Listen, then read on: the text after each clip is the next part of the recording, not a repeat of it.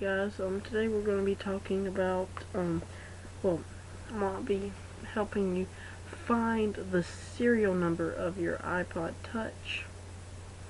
And, my next video is going to be about find my iPod Touch, or find my iPhone or iPad.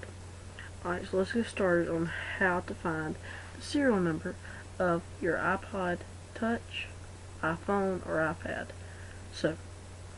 But this will only find the serial number of the last synced iPod Touch, iPhone, or iPad on the computer.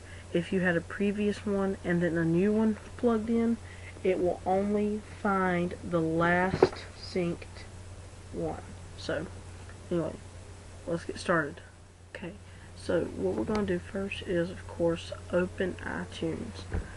You do not need your iPod or anything at all except for a computer and iTunes. No internet or anything. Let's just open up iTunes. This will work on a Mac or a PC.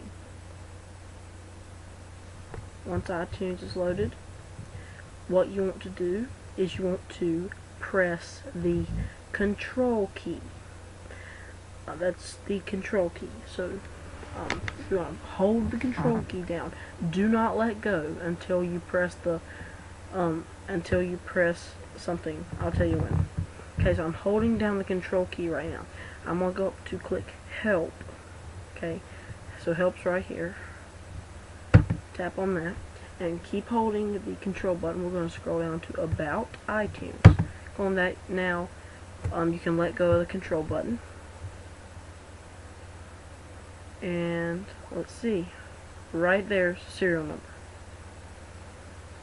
So anyway, that's how you find it. Thanks for watching, guys. Have a nice day.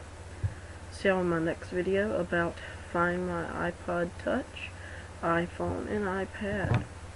This is for iTunes 10, the latest version.